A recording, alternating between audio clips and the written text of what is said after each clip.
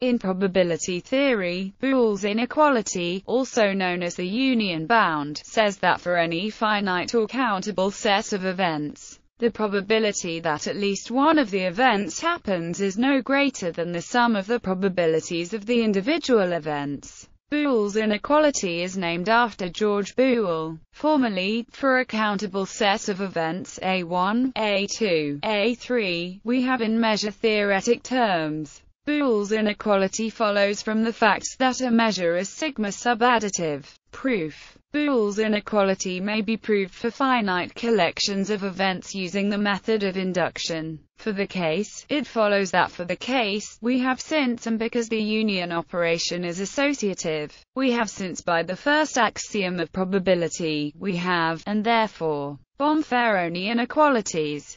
Boole's inequality may be generalized to find upper and lower bounds on the probability of finite unions of events. These bounds are known as Bomffaroni inequalities, after Carlo Emilio Bomffaroni. See Bomffaroni. Define n as well as for all integers k in 3 n. Then, for odd k in 1 n, and for even k in 2 n, Boole's inequality is recovered by setting k equals 1. When k equals n, then equality holds and the resulting identity is the inclusion-exclusion principle.